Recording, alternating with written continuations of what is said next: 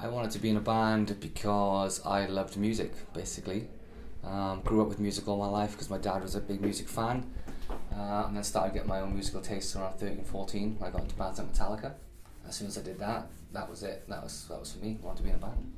I think this band for me has always been special, even from day one. You know, just jamming out and doing pub gigs and stuff. We always had this feeling that there was something special there. You know, and then in about 2003, 2004, there was kind of a bit of a feeding frenzy over us, and as soon as we started doing proper touring with, you know, backing up a debut album and stuff, I think that was the moment where it actually kind of, you know, proved to us that we did have something special, you know, because that debut record went ballistic and we did global touring for about 3 years, so yeah. If the band didn't work out, I was quite a keen sports person growing up, especially in school, so I would like to think that I probably would have just kind of pursued that, but music took over quite dramatically from the age of about 16, 17, and all the kind of the sports playing went out the window. I used to feel nervous and anxious about putting music out there, but now it's you know, music is something that obviously me and my best mates in the band, we create, you know what I mean? So that's not a nervous thing, that's an enjoyable thing. It's not, you know, you can't always tell how people are going to react to it and what they're going to say.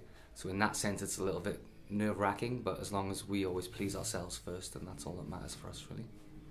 Yeah, we've experienced a couple of crazy things on tour, like really, you know, big things. We were part of the 2011 tsunami and earthquake in Japan in March, just recently gone, the 2-year anniversary.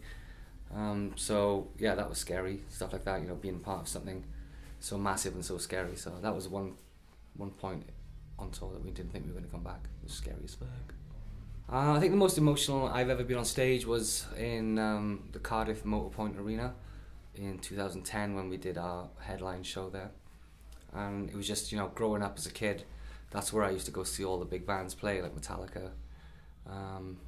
Seen tons of bands there, you know what I mean, Slipknot and stuff like that. So to be on the other side of the barrier was great, you know what I mean. All the family and friends were there, and we'd played Cardiff shows for years before that.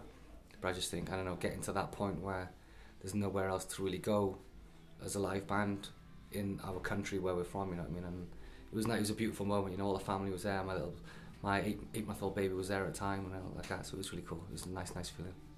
15-year-old self would probably think kind of not much different, really. I think I've always kind of, from the age of 14 is when I really kind of wanted to kind of be in a band, and that's all I ever really did there. And I continued kind of being quite good academically and continuing my sports, like rugby playing and stuff like that.